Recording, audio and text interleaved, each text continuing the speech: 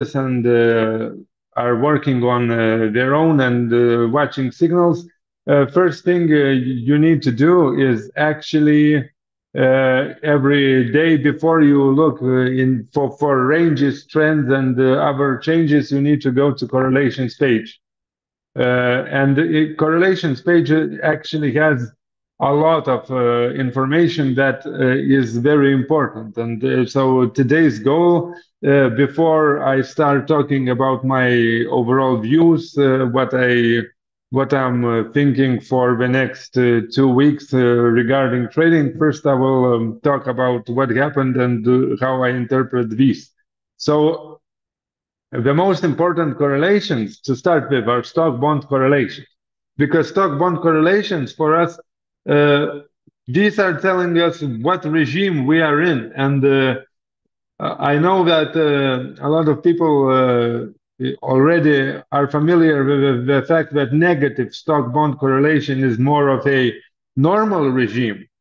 So that's what you would expect from stock bond correlations. You expect them to be negative, but what one part that people is missing is not only the changes in correlation and to which direction they are moving, but also which asset is leading. And today I will stress a lot about that. What I mean is, when you get a negative stock bond correlation, you should actually first look for signals for bonds, because if you see that correlations are going down or even are already negative and moving down, but TLT, for example, just turned bullish and the upside downside ratio is in your favor and so on, uh, then you should reverse your thinking, because in normal regime, a lot of people think, okay, stock bond correlations negative, it means normal regime, buy stocks and happy life.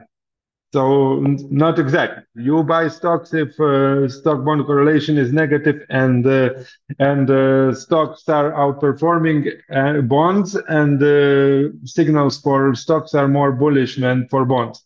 I hope this thing is clear. So first of all, I will show a couple of charts that I want to. Yeah, so here I have here I have rolling 10-day TLT correlations versus SPY, and also I will open another table which is yeah actual time series of the correlations for the last month or so. So what I want to say is that the rate of change is very important, and you need to write those down every day, or plot them in Excel or somewhere. We will add it on MFR as well. But when correlations are positive and moving up, the regime is of positive stock bond correlations, and I will explain what that regime is and what to do.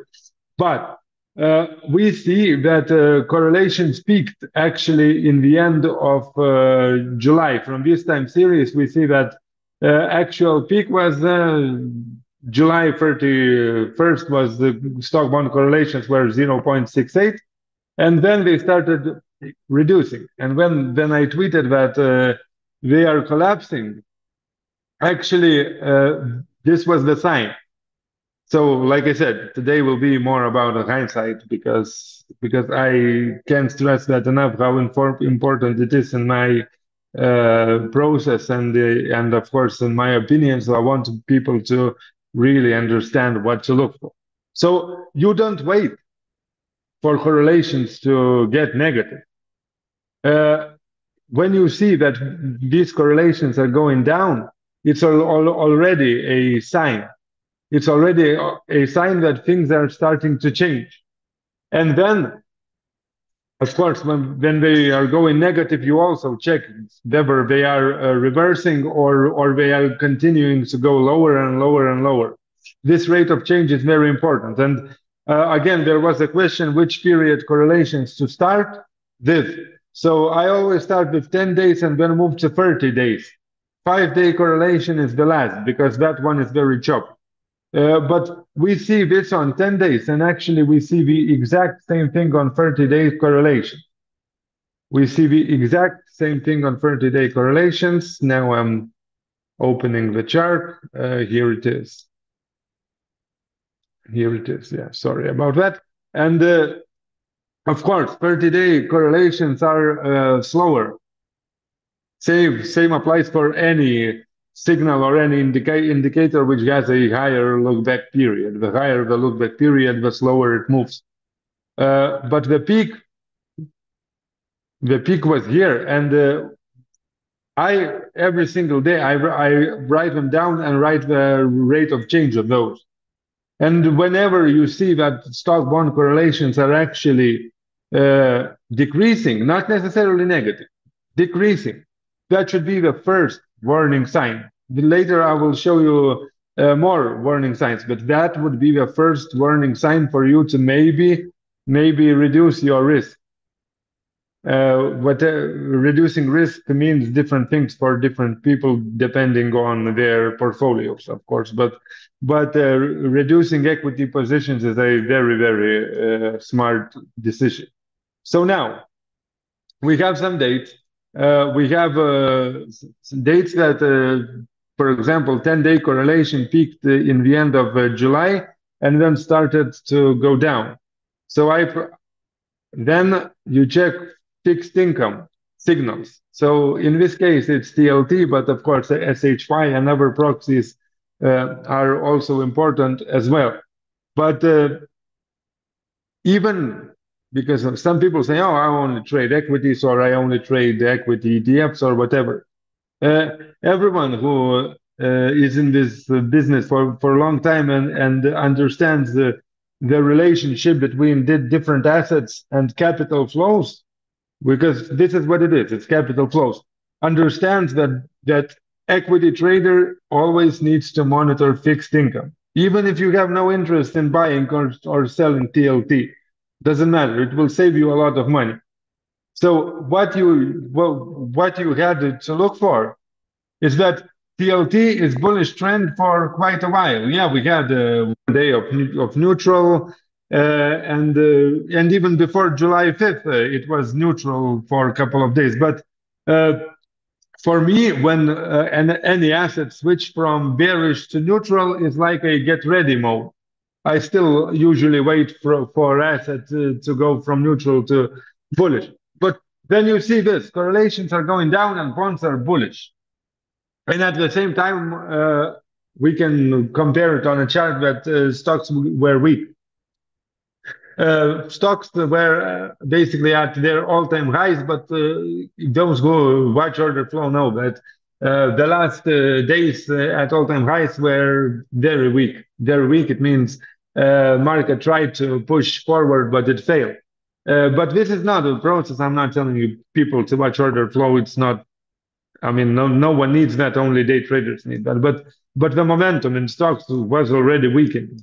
So first, so if stock bond correlations are going down, and even better, going down and negative, and bonds are bidding. So you see in the signals that there are trends and momentum for bonds that is signaling bullish. Then it's not the time to buy stocks. And again, I will take responsibility because for a couple of shows I was talking that I will stay in cash, I will not buy stocks. But actually, these were the reason. These were the reason. Bonds are bullish. Even when the stock bond correlation was positive, and I just showed you the chart, that it was positive and going up for quite a while. Even then, it's important to watch bullish signals for bonds. But at least when you know that everything is highly correlated, at least you know that you can still stay in equities for a while. And actually, there are even hedge fund strategies that are very simple, but works quite well, which basically what they do on a monthly basis, if stocks outperform bonds for the last 12 months, you keep stocks for one more month and then repeat over because they understand this correlation. When bonds start outperforming or catching up to stocks, it's the first time that you need to reduce risk. It's the same approach, but on a longer term basis for a strategy example for those who are doing active portfolio management. But first, I wanted to stress that. First, I wanted to stress that, and I hope it answers a lot of questions. Because a couple of years ago and a year ago, when we were doing these shows, we were in completely different environment. So when the market crashed in 2022, it was crashing with positive stock bond correlation. So again, the conclusions are different. Here, conclusions are that, okay, when this crash happened, bonds were bidding, and you need to watch that all the time. So I hope what you take away from this uh, rant that I'm doing is that even if you are not trading bonds, you must watch what bonds are doing. And bond traders are quite smart people, so it's always good to know what they are doing. Um, for our example, of course, when futures page will be available, then you can do the same thing with ZN and ES correlations, because that's what I actually do for my personal. But SPY and TLT work perfect. There's no need for people who don't want to analyze futures. There's no need to go to futures. It doesn't matter that I'm using futures for everything. SPY and TLT will work just fine. So now, I hope it answered the correlations, because the first peak was in the end of June. I'm talking about stock bond correlations, and then the second leg was in the beginning of July. So those who are more aggressive and even more longer term actually had warning signs from end of June. And what correlations were positive, but it peaked in end of June or mid to end June, and then it started going down. And I know people who, when then they saw these signs, they just started reducing equities, which is very smart to do. Again, I'm more of a when it comes to my trading, I'm more of a intraday trader, so I don't have usually overnight exposure, only options. And for options, I have different strategies, because for options, I mean, one of the two. Either I want to collect premium and theta, or if I do directional moves, I also structure my trades so they move pretty slowly. But for those who are holding ETFs or equities, yeah, when you see stock bond correlation peaking and reversing, no need to sell everything, but this is the time to reduce your exposure. So this was what I wanted to say about